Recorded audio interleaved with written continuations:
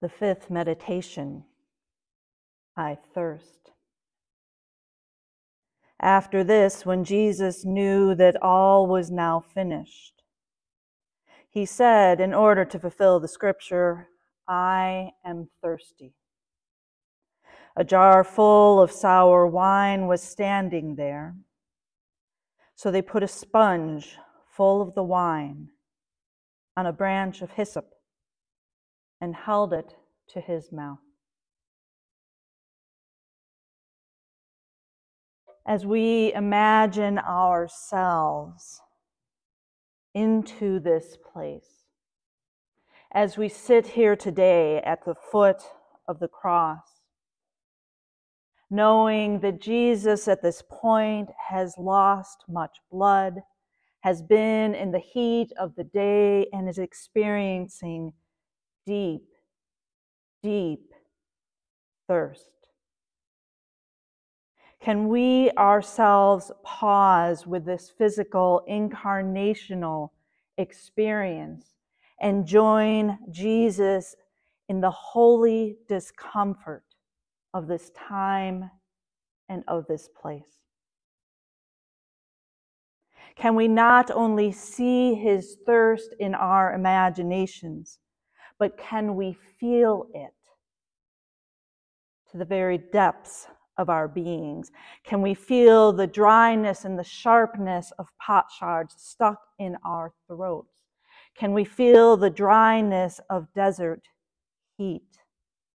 Can we feel the vulnerability that thirst so urgently awakens in us? Do you see Jesus' thirst? But even more, can you feel it? The experience of Jesus' thirst was not new to him. Not only that physical experience, living in a land where water was never taken for granted, but was seen each day as a sacred gift. But can you see too the thirst of Jesus to fulfill the work that God had called him to do?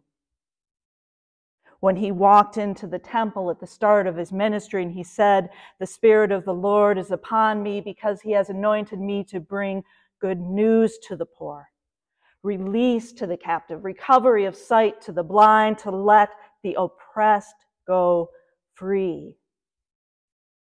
It is these things for which Jesus deeply, deeply thirsted.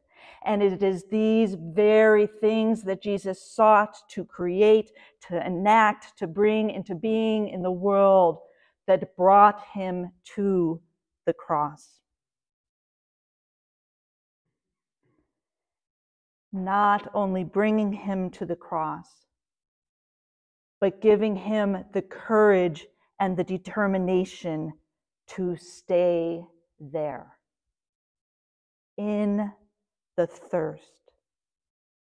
In the thirst for justice, for compassion, for the end of oppression.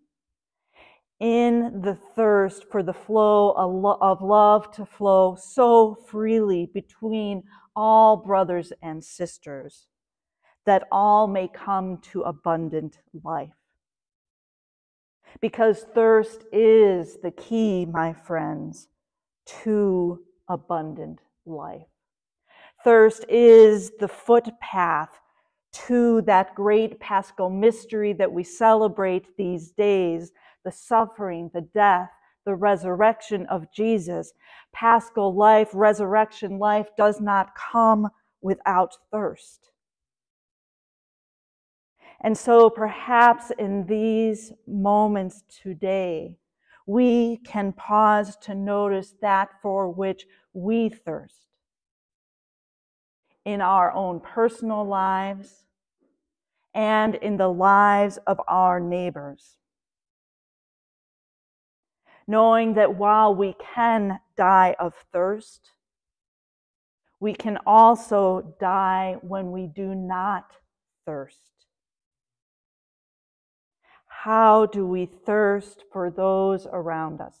How do we thirst for those in our communities who are experiencing oppression, loneliness, hunger, lack of work, lack of health care, lack of opportunity, who are experiencing illness, death of a loved one.